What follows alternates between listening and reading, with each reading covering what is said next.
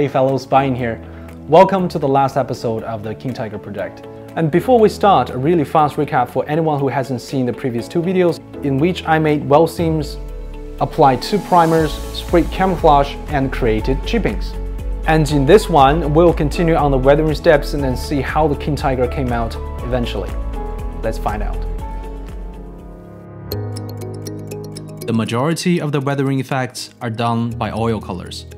The pale and matte finish of the camouflage is really great for oils to be absorbed, and it is more like painting pictures at this stage, where I try to enhance the saturation, contrast, and make it more interesting.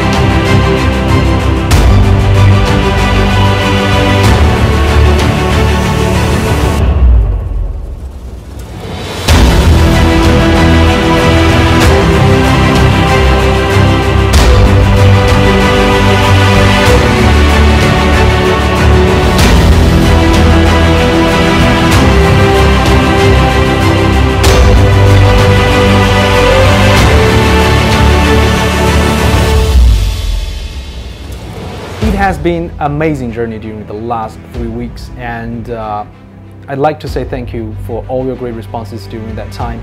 You guys has been awesome.